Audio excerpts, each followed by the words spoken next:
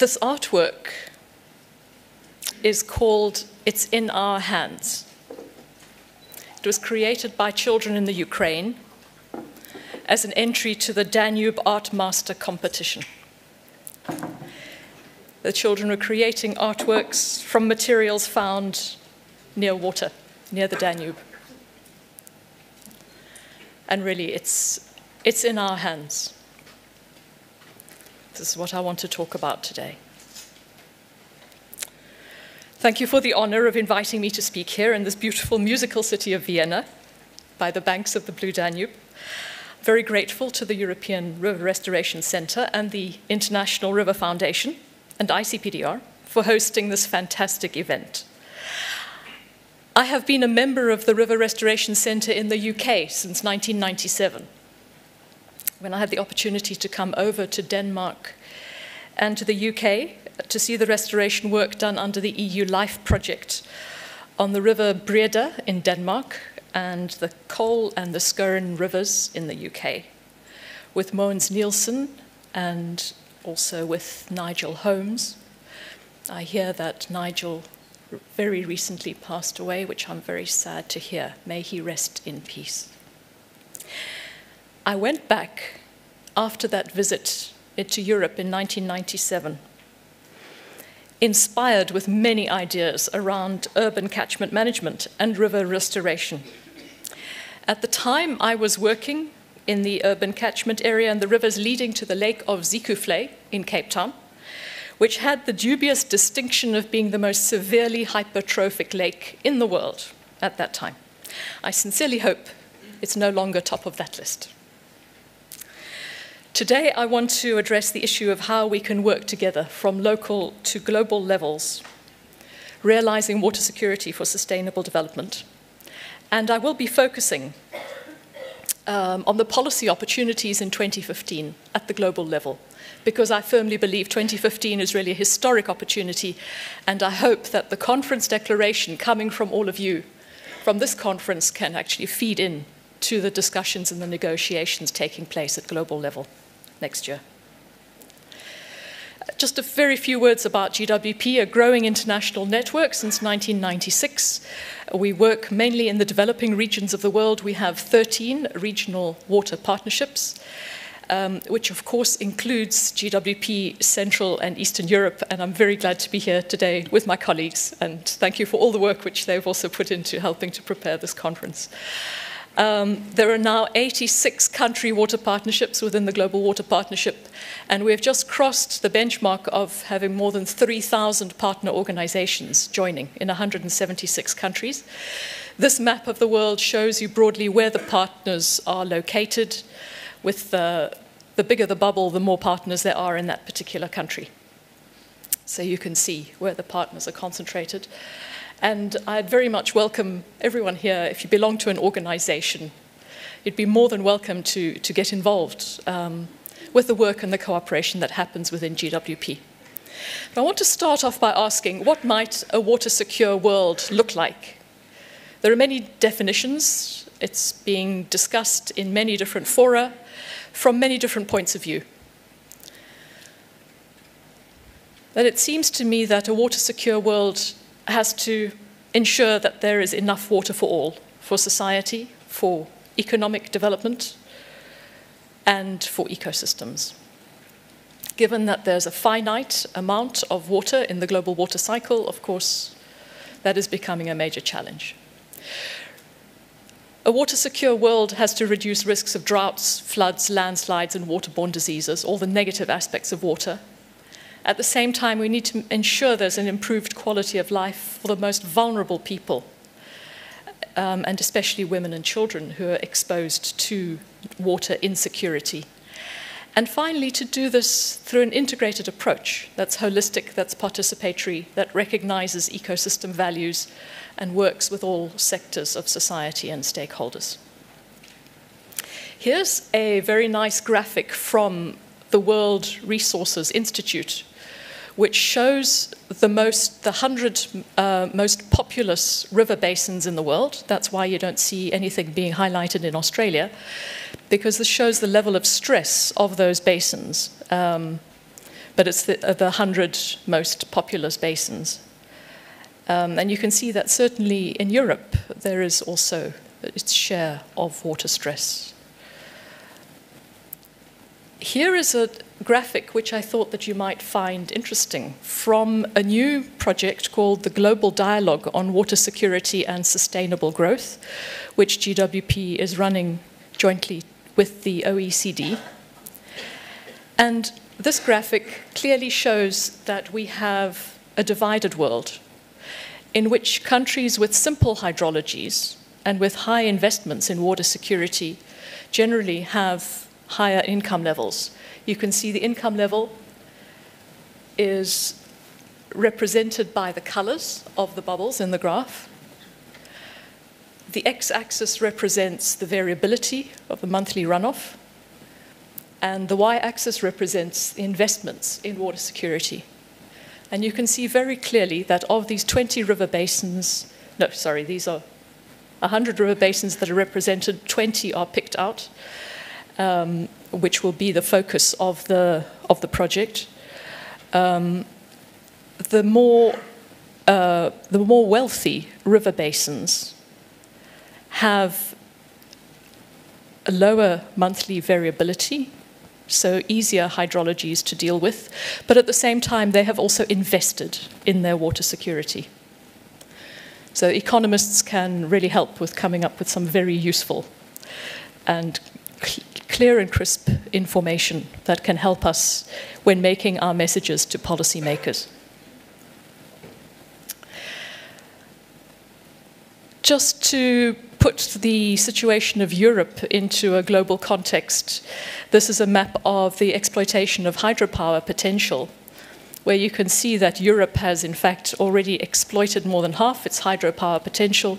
If you look at the circle and the shaded part of the circle, Africa has only barely started to exploit its hydropower potential, and the other regions of the world are somewhere in between. Again, I find it's helpful to see the evidence of where we are at this point in time. The world is at a critical juncture. I think we face problems that we have not really been aware of. We haven't seen them coming to a large extent. This is a picture of a river, Villalobos, which flows into Lake Amatitlan, carrying the effluent and the waste from Guatemala City.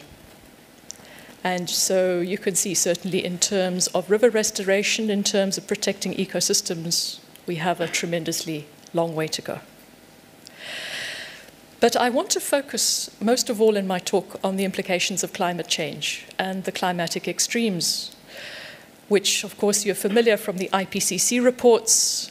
They're predicting that we should prepare for more frequent and more severe floods and droughts as the global water cycle speeds up as a result of the general warming of the global climate. So let's focus a little bit on flood risk management, which has such a close relationship with river restoration projects. Since the dawn of time, people have known that settling on floodplains has enormous advantages, and floodplains generally have the highest GDP per square meter of any land surface anywhere in the world, of course. They're valuable for agriculture, they're valuable for livelihood opportunities and for fisheries, and of course, floodplains are absolutely crucial for recharging and rejuvenating ecosystems, bringing nutrients. But at the same time, floodplains pose enormous risks for the people, for the industries, for the economic activity that's located there. So we need to consider a paradigm shift in terms of moving from defensive and reactive approaches to flood risk management to much more proactive approaches. From ad hoc flood risk management to integrated flood management, towards a culture of prevention by managing flood risks and living with floods, realizing that these are likely to be more frequent and balancing flood risk while achieving sustainable development needs at the same time. For all of this, what we really need is a change in the decision-making processes to include risk reduction, to include much more stakeholder participation and risk management approaches that really take into account the multifaceted, wicked problem that flood risk management represents. So we have to look at the economic aspects, legal and institutional aspects, and social aspects and stakeholder involvement, of course, as well as the environmental aspects, in order to have a truly integrated approach. I'm working here with the principles of integrated flood management, of which the first, of course, is around risk management, but just to stress that integrated flood management really relies on the river basin as a planning unit. And I'm sure you're all very familiar with many of these basic principles, so I won't go through this in detail in the interests of time. Stakeholder participation is absolutely fundamental, and this is a diagram from the Integrated Flood Management Program that GWP runs jointly together with the World Meteorological Organization. It's crucial to have in the involvement of all the stakeholders in the dialogue and to have an optimal mix of bottom-up and top-down approaches. So here we have really the linkage between the local and the global. It's vital to have that local level experience and input in order to ground truth the approaches that are being followed, that the right sort of policy decisions and policy messages can be conveyed. And of course, within all of this, there are trade-offs to be made, and effective conflict resolution mechanisms have to be found. Now, probably more for the interests of this conference, what is of great value here is a truly interdisciplinary approach, where a range of scientific domains are involved, from river geomorphology to ecotoxicology to indeed community participation, social science methods for ensuring stakeholder involvement. I mentioned the program which we run jointly with the WMO. There's a help desk for integrated flood management, which was established a few years ago, where it's possible to go into the database and actually download a huge amount of information, case studies, concept notes, tools, and so on. While at the same time, it's also possible for countries, for cities, for communities to actually contact the technical support unit. And through our support-based partners, which include about 40 organizations with a lot of technical expertise in flood risk management, to actually help to structure projects and develop projects. So the help desk is a demand-driven mechanism which has already helped about 28 countries, mostly in the developing world, to develop flood risk management approaches. I also want to mention that we have recently launched a joint program with WMO on integrated drought management. And of course, drought it's not the converse of flood management, because it's a very different kind of phenomenon. It's a creeping, slow onset phenomenon. Drought really is a stress test for the nexus, this favorite buzzword which is now coming in, which can encompass the energy, water, and food, can encompass energy, food, water, climate, ecosystems, soils, waste management. I mean, there are many, many nexuses which are being proposed. However, drought certainly tests that nexus, because that it's when drought hits that trade-offs really have to be made. So the objective of the Integrated Drought Management Program is to support stakeholders at all levels by providing policy and management guidance and sharing scientific information, knowledge, and best practices for integrated drought management. I want to really recognize the work that GWP Central and Eastern Europe has been doing in terms of natural small water retention measures. If you attend the session on Wednesday morning on this topic. You'll get a lot more information about this, but there have been fantastic demonstration projects, work done, and papers written from work in Poland, Hungary, Slovakia, and Slovenia, looking at these natural small water retention measures. So watch this space on Wednesday. This is a advert for that session. I already mentioned the APFM, the Associated Programme on Flood Management, was established in 2001, the Help Desk established in 2009. We also launched a Water, Climate and Development Programme for Africa called WACDEP Africa, which was launched in 2011 together with the African Union. And the Integrated Drought Management Programme was launched in 2013. There are now 5 regional drought programs in Central and Eastern Europe, was the very first one to be launched. In fact, before the global program was launched. So the global program has been very much informed by the experience from Central and Eastern Europe. GWP in the Horn of Africa and in West Africa, there are now regional programs that have been launched. A South Asia drought platform together with IMI, the International Water Management Institute, and Central America is the latest region to have launched. Although they generally have problems with hurricanes and excess of water, however, because of the increasing climate variability, they're now experiencing increasing drought as well. And they realize they need to put proactive policies in place to counter droughts in Central America. Just very briefly, the way that our framework conceptually on water security and climate resilience links these areas, that on the basis of a background of better climate information and better climate services, we really need to bring together the 3 communities on climate adaptation, on disaster risk reduction, and water security.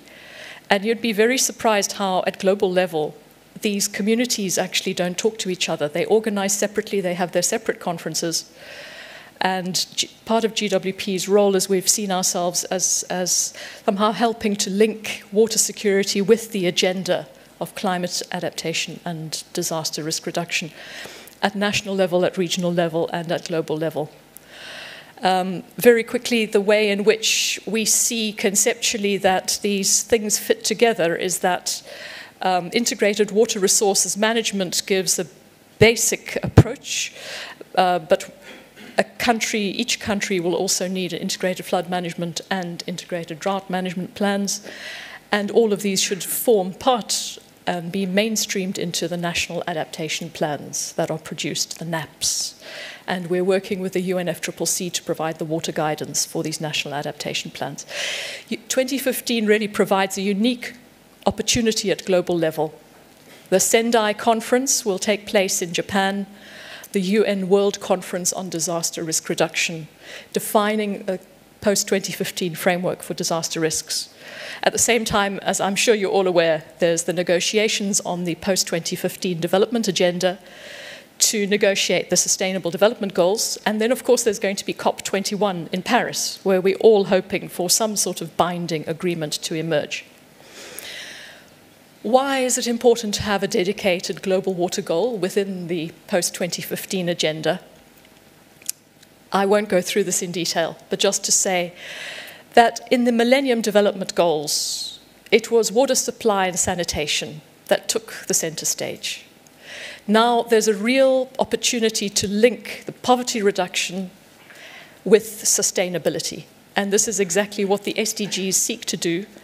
And a much more focused approach to water management is fundamental to achieve both those aims, both sustainability and poverty reduction.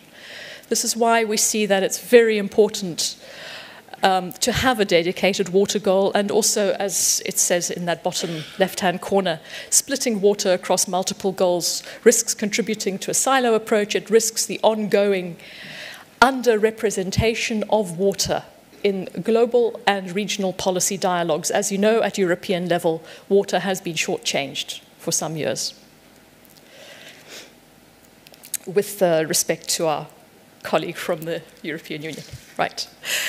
GWP has been very involved with convening national stakeholder consultations in a number of countries, in 29 countries this year and in 22 countries in 2013. This is a snapshot of the countries and the numbers of stakeholders that participated in the stakeholder consultations on the SDGs and on the role of a global water goal in 2014. In Europe, it included consultations in Bulgaria, in Poland, in Romania, and in Slovenia. The reports from these national stakeholder consultations went directly to those countries' missions in New York, and we hope they contributed to the negotiations on the SDGs. You may all be familiar with the actual proposal from the Open Working Group on what is now Goal 6, ensuring availability and sustainable management of water and sanitation for all. I'd like to just draw your attention to 6.5, the target which calls on all countries to implement integrated water resources management, and the target 6.6 by 2020 to protect and restore water-related ecosystems, which of course is the target that comes straight out of the Aichi biodiversity targets, which have already been negotiated and agreed by all countries. That's why for the other targets it's 2030 as the target date, but for the ecosystems-related target it's 2020. And we're very happy to see the inclusion of that. What we weren't so happy about is that there was a target proposed on the water-related disasters, which was proposed to be included here, but in the negotiations it dropped out, and they went and put that target under cities. Now, in fact, of course, as we all know, it's not just cities, it's rural areas which are also hit by water-related disasters. And this is where the Sendai conference becomes very important, because Sendai gives an opportunity for the world community to strengthen this post-2015 disaster risk reduction framework by the inclusion of water. We've been very involved with helping to develop that water brief for Sendai. And this is what the proposed target would look like. And we very much hope that you might be able to support this proposal also in the conference declaration, which is why I'm showing it to you. I'd be very happy to share it with you in more detail offline if you're interested. And then, of course, there are the detailed indicators for the various areas of the target on disaster risk reduction. And finally, okay, how does river restoration contribute to regaining benefits in river basins and avoiding losses? Through green infrastructure, through natural water retention methods, through better river corridor management. These are all the topics that you're going to be discussing over the next 3 days. This is why this conference is so vital. And I'd like to leave you with some reflections. What progress has been made in advocating for river restoration? Are you seeing that the message is being heard at wider and wider levels? And I think there is evidence that indeed it is. Which broader stakeholder communities have been engaged? Is there progress in engaging stakeholders in food, in the energy sector, and so on? And how can you and your organization play your part in this crucial year of 2015 by contributing to possibly the flood and drought risk managements for Sendai, the climate resilience discussions in the run-up to COP21, and finally to the dedicated water goal for sustainable development. Thank you very much for your attention.